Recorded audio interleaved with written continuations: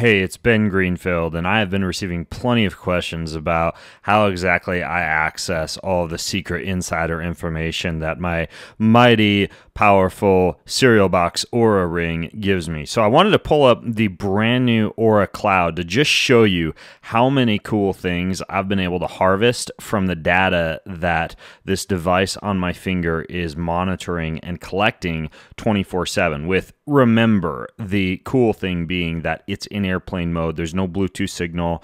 There's no Wi-Fi signal. I'm not constantly irradiating my body.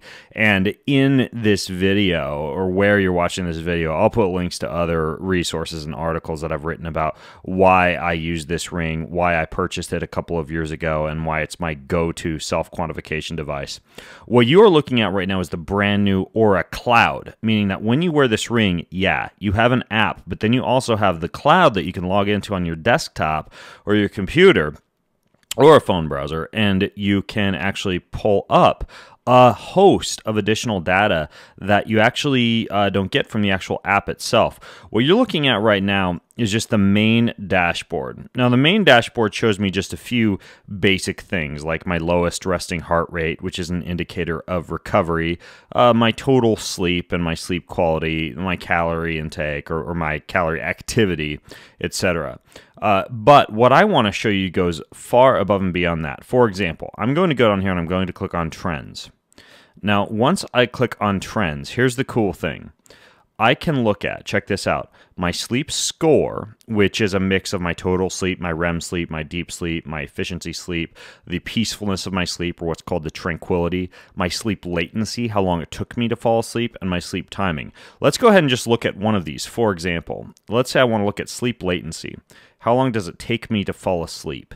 Well, you can see that this would be for April all the way up to the time that I am filming this screenshot for you, up till June 29th, that my sleep latency, with 100% being a very good score, falling asleep very quickly, and the lower scores being worse, like taking a very long time to fall asleep, they basically fluctuate. You can see here when I went through a period of time, this was actually intense travel that I had during this time, the last little part of May, I had a very high amount of sleep latency, meaning it was taking me a long time to fall asleep. There was one night here where it took me a longer time to fall asleep. I can go back and look at what I ate these days, what I supplemented with these days, or let's say I want to compare this to, how about we see if my sleep latency has anything to do with my amount of vigorous activity time, right? So how hard I worked out during the day, does that affect how long it takes me to fall asleep at night? So I pull this up, and all of a sudden I can compare my vigorous activity time with my sleep latency. Well, this is kind of interesting because it would appear, if you look at some of the peaks in my sleep latency, it appears that the more vigorous the days of activity that I have, the shorter a period of time it actually takes me to fall asleep. You can see that these peaks in my vigorous activity time actually correlate pretty well with an increase in sleep latency, which is actually something really interesting. So it turns out if I work out hard, I'm actually going to fall asleep a little bit better that night. I mean, you can see here where I had almost no vigorous activity, how long it took me to fall asleep. So this is really interesting. Well, as you can see, there are a host of additional things that we can get. I'm going to go ahead and hide this chart, and then I'm going to go up here to this chart. So I showed you sleep latency. We can look at sleep timing. We could look at, for example, my REM sleep, how much time I spent with my rapid eye movement sleep, etc. But then another thing I can look at here would be, for example, my lowest resting heart rate. And lowest resting heart rate is a really interesting corollary for recovery, meaning that the lower your heart rate gets during the night, the better an indicator it is that you recovered. The higher it gets typically means you had a big meal close to bedtime, you had difficulty sleeping, your body temperature was sometimes high. So I could look at my lowest resting heart rate at any given point throughout the past several months, and the lower it is, the better it is. But let's say I wanted to see how this corresponds to, let's say, my body temperature, which this ring is measuring all the time. So I'll go to my actual body temperature, which is going to be temperature temperature deviation? Yeah, temperature deviation. So this would be my actual body temperature. And we can see, is it body temperature? No, I'm looking for Where is it? I need my actual temperature. Here we go. Readiness score, temperature. All right, pull up for me here. Pull up for me here. I'm filming this video like right when they came out with this this new cloud, so that might be why it's not pulling up temperature. So let's go ahead and just go with something out, right? Respiration rate. Okay, so here's my respiration rate, right? Oh, there we go. Temperature deviation showed up. Just took a little while to do it. Okay, so now we can see my temperature deviation, but actually what I want to do is go to readiness score, temperature. Okay, so here's my temperature throughout the day or throughout the 24-hour cycle. And we can see that the changes in my temperature can correspond to changes in the actual heart rate, meaning that if I were to keep my bed cooler or sleep on a chili pad or not work out really, really hard, super close to bedtime, these are all things that would affect my actual body temperature, which it's another thing that Oura feeds into my readiness score. So every morning I wake up and it tells me how ready I am to train, and part of that's based on my lowest resting heart rate, part of it's based on my temperature, part of it's based on my previous day's activity. But then the other interesting thing is we could look at respiration rate, right? A low respiration rate is actually correlative with increased longevity. And so I think this is interesting because I can look at my respiration rate, right, like how quickly or how slowly I'm breathing, and see how it affects, let's say, something like my nervous system, right? So my ring will track my HRV, my heart rate variability, the entire night.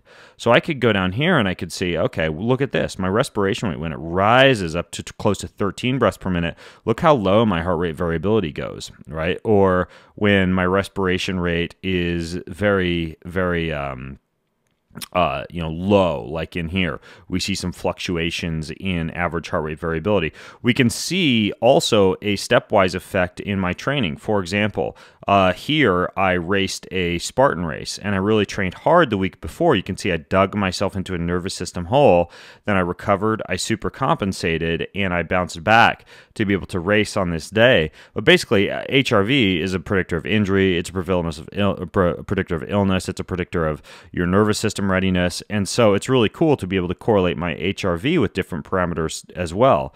For example, I could even correlate if I hide my resting heart rate graph here and I hide my respiration rate here, I could take a look at how my HRV corresponds to something like my temperature, right? Or any other measurement of my readiness score, let's say such as my activity balance. Boom. Okay, so we can see like how the amount of activity that I get actually corresponds to my heart rate variability or corresponds to my total sleep time or any other parameter. So you can see that there's just a ton of different things that I can check out here, inactive time, for example, by the way, these white spots are days where I probably had my ring off or wasn't wearing it, took it off for some reason. The times that I would take it off would be, for example, if I have, if I'm doing, let's say, a very cold water swim where my fingers shrink, I'll take it off, and then I'll take it off during my Spartan races because I just don't want to damage my ring because it is an investment. These rings are I mean, they're like $400, something like that. So anyways, though, so you can see my inactive time, right, in terms of how much time I am not exercising or not spending time in vigorous physical activity, and most of this time would be sleep, right? So this includes sleep. So you can see that my inactive time peaks at certain times, and it doesn't correlate that well to heart rate variability, right? My lowest heart rate variability wasn't during my period of the most inactive time. As a matter of fact, during the most inactive time, I had a decent heart rate variability, but it seems like my heart rate variability dropped when I had like less active time. So again, really interesting things that we can look at here. So tons of stuff you can play around with here. Non-wear time, low activity time. They just added a new feature to the app where you can go back if you weren't wearing your ring for certain activities. Like let's say you don't like to wear it while weightlifting. You can take it off while weightlifting, then you just press plus on the app afterwards and you add back in and you say, hey, I weightlifted, and you say how long you did, and then the ring takes that into account. The other kind of cool thing is if I click on my account, my account, I can go to a website like any of the third-party apps, like We Are Curious. So what We Are Curious does is it allows this website called We Are Curious to take all of your data and your charts and actually do projects, meaning studies. You can be in a study, and their software detects patterns or correlations for you to decide whether or not something is interesting. There's a ton more that you can do with this if you want to figure out how things correlate, to your food, to your supplement, because Curious allows you to keep track of all your food and everything. Then you can take that and you can actually bring in your Oura Ring data and link it to your food, to your supplement, to different types of workouts that you do, etc. So that's basically the Oura Ring Cloud dashboard, the Oura Ring Cloud dashboard. Now, like I mentioned, underneath this video, and also where I published this video, I'm going to give you a link to a lot of the articles on the podcast that I did with the folks who designed this ring, so you can kind of go in and look a little bit more at it. There is I believe the discount code is Ben that you can use for the ring. That'll get you some good deals on shipping and a little discount knocked off if you want that. But ultimately, I'm a huge fan of this thing, and I hope this has been helpful to kind of help you wrap your head around this new cloud.